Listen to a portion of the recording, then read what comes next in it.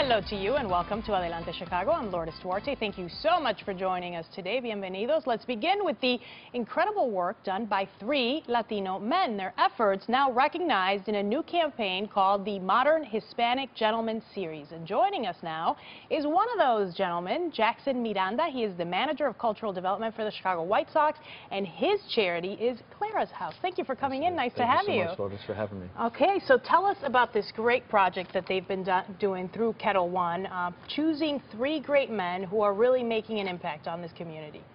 I tell you, it's a privilege to be one of the 3 between Kettle One, the men's book, Diageo.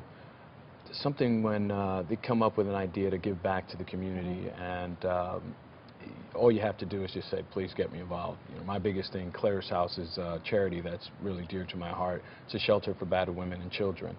And with this charity, Kettle One is actually donating $2,000 to the charity. And they've hosted an event where we did a silent auction.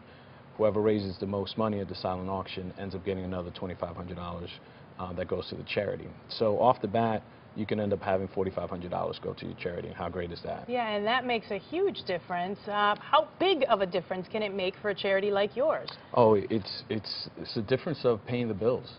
My charity specifically needs donations of money to be able to pay for gas bill, electric bill, buy food. As you can imagine, there's many women and children that need a place to go, and Clara's House is that shelter. So through their establishment and the shelter, there's a lot of bills that come into play, and unfortunately, if there are no donations, they really have a hard time. So this is a gift from God, I would say. Yeah, and it's so difficult right now with the economy being the way it is to try to get people to donate funds. And we just looked at some video of the last event that you guys had, and actually our Don Ponce from WGN was one of the MCs, and I know he was very happy with it and very glad that these 3 men were chosen, because you really get to highlight the great things that not just Latino men are doing, but Latinos in general. Tell me why they chose you. Was it specifically because of your work with Clara's House, or were there other factors that came into play here? I would say, you know, Clara's House is a big portion of it. The other aspect of it is the work that I do with the White Sox. As manager of culture development, I work with our Latin ball players, help them assimilate to Chicago, to the culture. And one of the things that I work with them on is community service initiatives.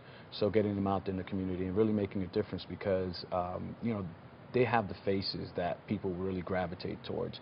So something coming out from the mouth of Alexi Ramirez saying, hey, you know, help out these kids, you know, get books for the new school year, makes a big difference, and people say, hey, yeah, you know, I want to get involved with that. So the combination of the 2 is what I would say drew their attention, which I'm glad it did. That's so wonderful, and I know that these players really want to be a part of their community. What is the hardest part, I guess, like getting them to understand what Chicago is all about, understanding sort of the culture here in the U.S. as you go out abroad and work with them to bring them into the U.S.?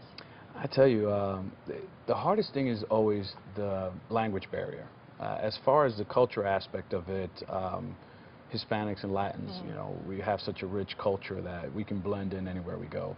But one of the hardest parts is when you come to a new country and you read a menu, or you try to read a menu, and everything is so different. So with them, once they start getting into having conversational English, which at times, I sent a text to Alexi earlier today in English, and what he does is he ends up translating it through his phone, gets Google, and knows what I'm saying, so then he responds back to me. You're kidding, so, that's yeah, great. So we have actually. So you won't help him out and send him a text in Spanish? No, I won't. Won't. Actually, if he sends me a text back twice in Spanish saying, okay, what are you saying? Then I'll end up sending one back in Spanish saying exactly what it is. Okay. But it's one of those, the more we practice, the more we communicate with each other in English, in that language, the easier it would be for him to really start taking it in and then being able to speak, which he's gotten immensely better in his English, which is great. That is a great help.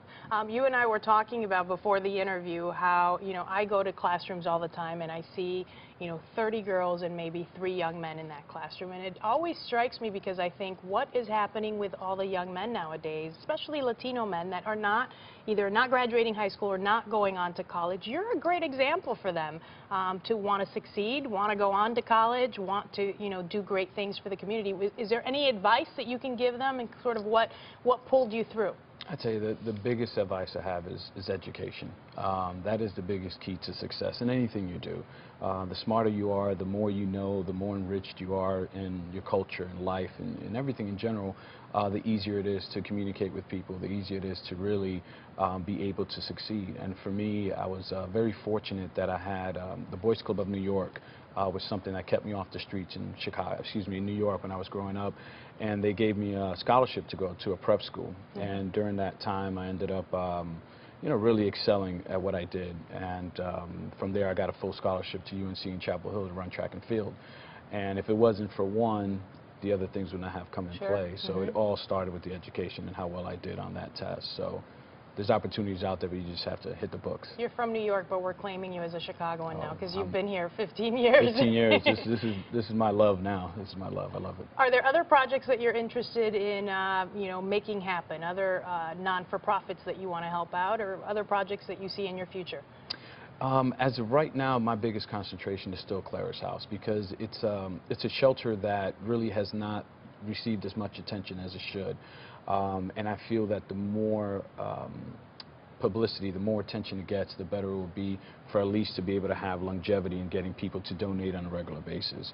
From there, I would really like to get back involved with the Boys Club and Girls of not New York, but Chicago and in general, okay. Mainly because it's such a great program. All right. Thank you for joining us today. Thanks Great so much to for meet having you. me. Jackson Miranda, again, one of the gentlemen chosen this year from Kettle One, the Modern Hispanic Gentleman Series, and you can go online, modernhispanicgentleman.com, to get a little bit more information. Thanks for coming in. Thank you so much for having me. Appreciate it.